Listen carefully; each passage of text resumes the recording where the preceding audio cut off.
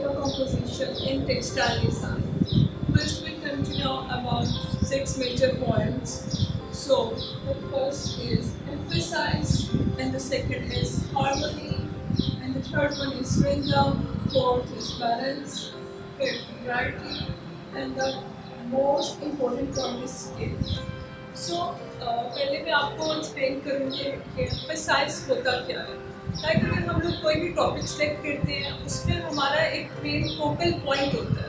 हम लोगों ने अपनी कॉम्पोजिशन में उसको मेजर पे रखना होता है, उस पर फोकस करना होता है. लाइक उसको थ्रू आउट एक लार्ज स्केल में बनाना होता है. लाइक अगर हम लोग इसमें से ये मेरे पास एक कॉम्पोजिशन है, ठीक है, तो आप लोग ये डर्क्स को देखते होंगे कि ये एक थोड़ी सी हाईलाइटेड हो रही है. ठीक है, इसी तरह हमारी नेक्स्ट पॉइंट आ जाता है हार्मनी.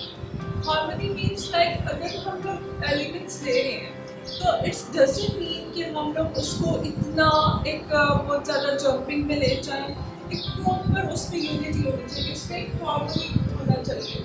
ठीक है, उसमें रिलेट कर रहे हो हमारे जितने भी एलिमेंट्स हैं, एक एलिमेंट दूसरे एलिमेंट से रिलेट कर रहे हो. Okay, the next rhythm. Now the rhythm is the main thing, movement, eye movement.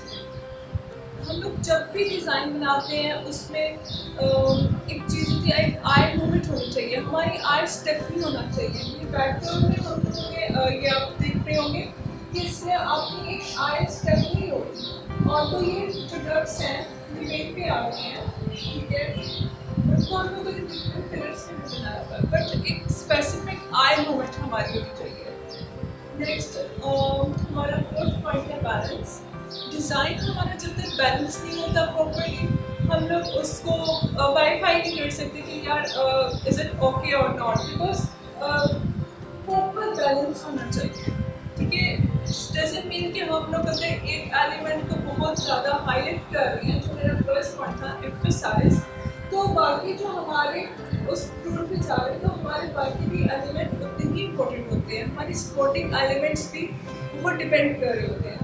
So we have to make a balanced design. The next point is variety.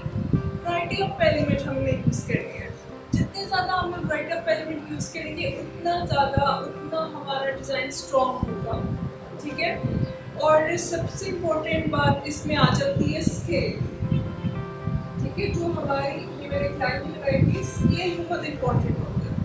ठीक है, उसमें क्या होता है कि आपका एक अगर डिज़ाइन इतना हमने अगर इसमें इतना एक बड़ा सा करके बना देते हैं, बाकी छोटे छोटे कर देते हैं, तो वो एक प्रॉपर हमारा बैलेंस भी खराब हो जाता है, उसमें रिदम भी खराब होगा, हार्मनी भी खराब हो जाएगी. ठीक है, उसमें सिर्फ एम्फसाइज तो हो रहा है. एम्फसाइज लाइक हम लोगों ने इसको एक पूरी प्रॉपर डिटेल के साथ, जितना हमारा अगर एक एलिमेंट डिटेल से आ रहा है तो दूसरा भी उतना ही डिटेल में बनाना है. प्रॉपर हम लोगों ने एक मेजरमेंट्स के साथ उसको चीज़ को लेकर चलते हैं.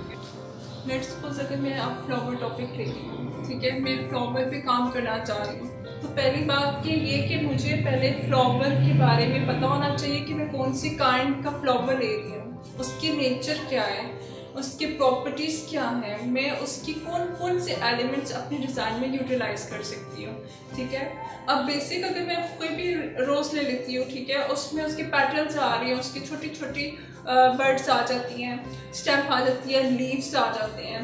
ठीक है, तो मैं रोज़ को यूटिलाइज अपने डिज़ाइन में कैसे करूँगी. कहीं मैं उसको इनलार्ज करके बनाऊंगी, कहीं मैं उसको ज़ूम आउट करके बना लूँगी, उसको छोटा छोटा करके कहीं उसकी डिटेल ऐड करूँगी, कहीं पे बैकग्राउंड में उसका टेक्सचर दे दूँगी. और ये जिस तरह ये डॉट डॉट आ रहे हैं, ठीक है, बैकग्राउंड में, तो ये उसके कहीं बर्ड्स को मैं छोटे छोटे माइन्यूटली एक टेक्सचर के लिए उसको बना सकते हैं.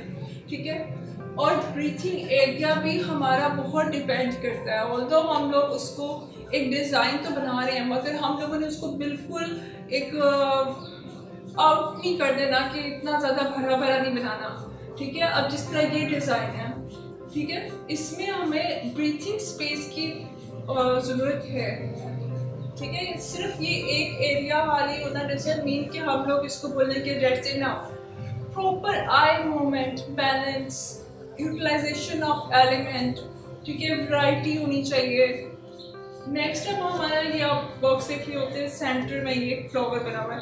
सेंटर कंपोजिशन इतनी अपीलिंग नहीं होती, ठीक है। आप उसको कितना अच्छा, कितना साइडली डायरेक्शन देते हो, ये बहुत एक मैं ये बोल सकती हूँ कि आपकी डिज़ाइन में एक पावर आ जाती है।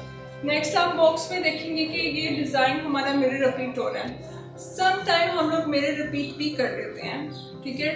ये बिल्कुल भी नहीं है कि आप लोग रिपीट्स करें ना, बट जब हम लोग कंपोजिशंस बना रहे हैं तो कंपोजिशन में वो बहुत इंपॉर्टेंट रोल आ जाता है कि हम लोग उसको कंपोज ही करें। रेपिटेशन ऑफ एलिमेंट्स हमारे ज़रूरी हैं, बट हम लोगों ने पूरे कंपोजिशन को एक जगह से उठा के दूसरी जगह हम लोगों ने मिरर नहीं कर देना, ठीक है। और कोई रिपीट्स नहीं कर देनी, रिपीट्स के लिए तो वो एक अलग चीज़ है उसके लिए, ठीक है। बट हम लोगों ने पूरे एक कंपोज हम लोगों ने डिज़ाइन बनाना होता है, ठीक है। सो इतना उसमें एक डरने की ज़रूरत नहीं होती कि भाई पता नहीं मैं इस एलिमेंट को ब्रेक करूँगा तो ये पता नहीं ये ठीक होगा या नहीं होगा। ना वे आपका काम है, आप अपने स्टाइल से बनाएं, आराम से बनाएं, सुकून से बनाएं, एंजॉय करके बनाएं। सो आप तभी अपना काम क्रिएटिव कर सकते हो। ये डिज़ाइन होता ही इसीलिए, ये बेस इसकी है ये कि जितना रिलैक्स होकर, जितना चिल माइंड से काम करोगे, अपने स्टाइल से करोगे, ठीक है, तो वो आप एक चैलेंज कर सकते हो कि दिस इज माय वर्क। आप कोई दुनिया का आर्टिस्ट उसमें ये नहीं कह सकता नहीं भाई ये आपका कॉपी वर्क है। So make your own compositions. मेरे पास ये एग्जांपल्स हैं कंपोजिशन की, तो इसमें आप ये देख रहे होंगे कि एम्फेसाइज भी है। एम्फेसाइज ये क्या चीज़ हो रही है कि फ्लो लाइंस हो रही हैं, ठीक है।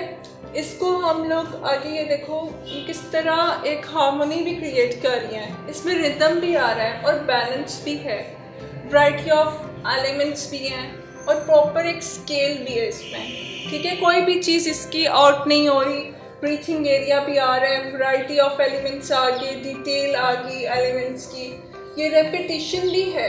ये देखिए फेदर्स किस तरह रिपीट हो रहे हैं, ठीक है। ये बीट्स हैं तो ये किस तरह रिपीट हो रही हैं। ये नेक्स्ट डिज़ाइन में आप देखेंगे किस तरह इसमें हार्मोनी भी है, इसका बैलेंस भी आ रहा है, रेपिटेशन ऑफ एलिमेंट्स भी आ रहे हैं, ठीक है। आई मूवमेंट भी है इसमें, ब्रीथिंग एरिया भी आ रहा है। और सबसे इंटरेस्टिंग बात कि ये पेंसिल कलर से बनी हुई है, ठीक है। आप ये बिल्कुल नहीं कह सकते कि अगर हमारे पास कलर्स नहीं हैं तो हम लोग किस तरह हम काम ही नहीं कर सकते। ये देख रहे हैं, ये आपके सामने एक एग्जांपल है एक प्रॉपर फाइन शेप में।